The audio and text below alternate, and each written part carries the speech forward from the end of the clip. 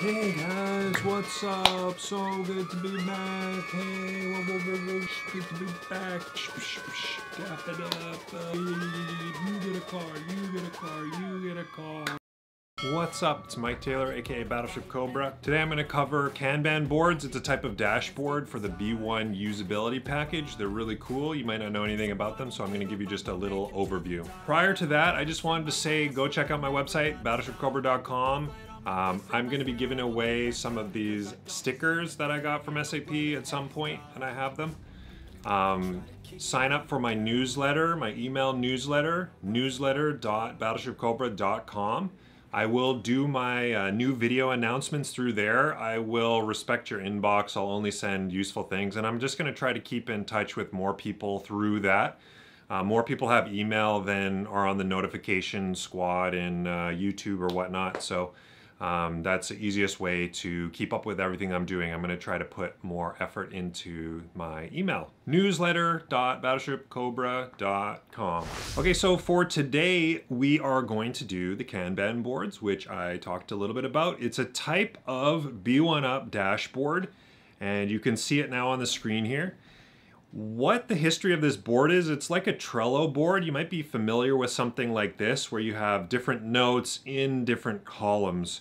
So it's really neat, and I'll give you a couple examples of how you can use it in SAP and some of the features, and show you a little bit about that. So you can see that this is a sales opportunity Kanban board, and you can see I just have a few sales stages. So you can actually look at these, look at the information, and then drag them between stages. So that is really, really neat. You can even switch your predicted closing date with these little hover over boxes, and you can switch the predicted potential amount here as well, just by hovering over it. So this allows you to just quickly switch. If you're doing a sales role, you can move these between these different columns. You can only show certain columns. You can only show certain sales opportunities if you want. You can fully customize these this text box, and it uses an HTML-like interface, which I'll show you a little bit about in a second. First, I wanted to show you just how you can start using these if you have B1UP and you're new to it and you just want to add another tab. So firstly, you want to enable it for those users. They need to have a B1UP license, but you should have that already. Administration, add-ons, B1 usability package, B1 usability config. You need to actually enable the specific user. So use B1UP dashboards. This needs to be checked. If it's not checked, don't check it and update. You have to do this outside of business hours, because this will add a bunch of tables and UDFs and it will kick everybody off. So assuming you already have this on, just do this when nobody else is on the system later. Then do this. You could do this now. If this box is already checked, you're okay to do this. This ellipses button, click it, and you want to say include users, not exclude. Include, and then just check the ones you want. So check, check, check. If you want to add a new user, do that. Okay, click OK. Okay, be fine. Click update, and then when that user relogs into SAP, they will have the default dashboards, okay? So say for you, you're adding yourself. You can then go to the gear, add/edit view settings. You can add a new one. So I'll just say here, YT example. So this add edit view settings, I wish they would call it like add or add a tab, because it adds just a tab at the top here. You can already see I have it here, but you go to YouTube example, which would be whatever you want to call it, Kanban experiment. And this is just for your user. Gear, add new user widget. You go through here and you look for your Kanban boards, boop. Click that. Actually, I think you have to double click it, and then it actually adds it there. So now you can click and drag and resize this. Make sure you do this. Don't just maximize this. I see people doing this. This drives me nuts. Every time they log in, it's like small, and then they maximize it. Don't do that. That's good for if you have multiple widgets to overlap from those widgets. Just drag it the width, drag it the height. It'll just stick like that, and then you'll be okay. Then just pick whichever Kanban board. There's a few default ones. So I would just pick sales opportunity, and it'll load in. So that's how you'll add it to yourself. If you want to impersonate another user, you can go gear, impersonate a user, log in as them, change all their view settings and everything, and then next time they log in, they will see what you set them up with. So you can click the gear, impersonate. Just make sure when you're done, you click the gear and unimpersonate, and then you'll be all good. If you want to go to edit dashboard widgets, you can restrict who can see what dashboards, or you can deactivate specific dashboards you don't want. So in this case, you can just say for specific users, include only, or just uncheck all these so that nobody can see any of these ones, because they do have some sensitive information if you're really kind of picky about that type of stuff. Fair enough. Okay, back to Kanban. You could see cool things here. You could see the percentage bar too, so you can see where the percentage was set. If you double click, it will go into that actual SOP quickly, and you can change your percentages, and it will reflect there on the dashboard. You just have to push refresh. So you can manage most things just by dragging in the sales opportunity columns, but you can also just drill down right into these. Again, you can filter it by user. You could filter however you want. Certain opportunities maybe you don't care about, you don't want to see them. You can make more or less columns. It is very, very flexible. So there's a lot of B1 help. I'm going to show you here. B1 usability package, Kanban boards. There's information on just the basic stuff. So we can go create the board. There's information in here, quite a bit of stuff to explain what the different things are. So you can read through here. I'll put this in the description below. You can go the ellipses box here, edit this Kanban board and see more of these options. So you can see your selection of your data with the creation of what the interior text box looks like. You can completely change the sizes of these. You could change the colors. You can indicate a lot of different things. You can pick to filter out. You can pick by sales employee, user, link to whatever user. You have a lot of options here. These specific keywords will help you to filter. You can select your columns. So maybe you only have one column, maybe you only have a couple columns that you specifically work with. And then when you send them somewhere else, they just leave your Kanban board. So there's a lot of opportunity for implementing kind of a workflow setup like that. And you could do a lot of cool things.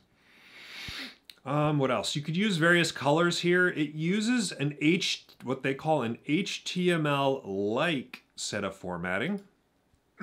So you can see here it has HTML inspired text formatting. You can look through here. I've been pretty surprised. It's pretty basic, but it gives you a lot of cool options, and it can be conditional using case statements in your setup here. So you can use case statements. You can see I have certain different things with the different colors, and you can then use all these different colors in here, which is neat. So they have support for all these various things.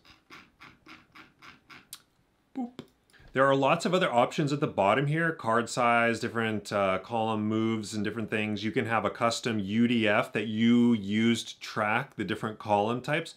So you could have a sales order and then have a custom in-house status that you want to use. Maybe it's some sort of workflow supporting mechanism. And you can have it so that when you move between the different columns, it will switch that specific UDF. So that gives you the ability to do a lot more things. And yeah, there's quite a bit, quite a few different things. So you could support that with universal function on the navigation. So you can really support almost any object. Okay, I'm going to close that. I'll just show you a couple other examples. So select a different Kanban board. We're going to go to production orders. So production orders out of the box. I didn't do too much customization in here, but you can move them from planned to released. You can move them from planned to released in a particular, maybe you have different production lines. You can have different locations, so you can filter for those things. You can move them between these things.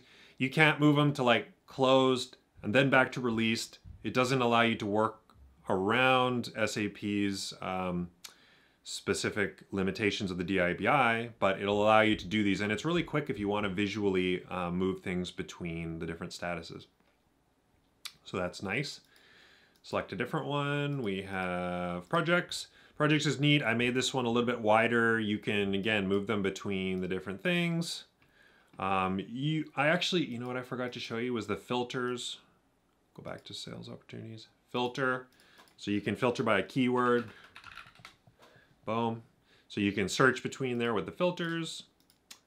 And then the last one that's kind of natively supported with a little bit higher level is the service calls.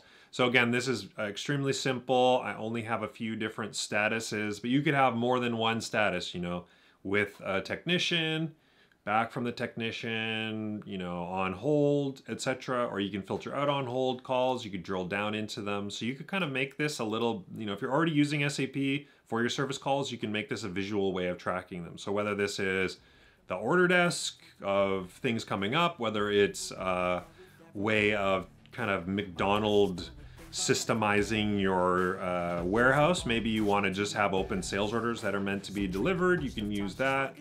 There's a lot of different things you can do with your Kanban boards. Last but not least, they have really good setup videos. So there's introduction and there's some other customizations of the Kanban board stuff.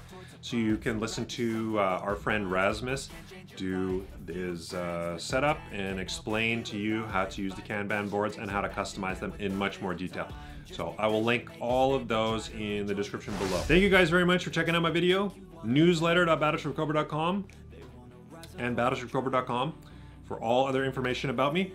I will be sending out email notifications when I do new videos, so you don't have to kind of periodically come back to YouTube. If you sign up for my newsletter, I will also be giving away March 1st, 2023. I'm gonna pick 4 new people who are on my newsletter list, and I'm gonna mail these wherever you are in the world.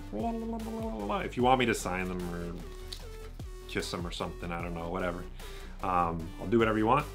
And so sign up, newsletter.BattleshipCobra.com. Thank you very much. Love you all. Peace.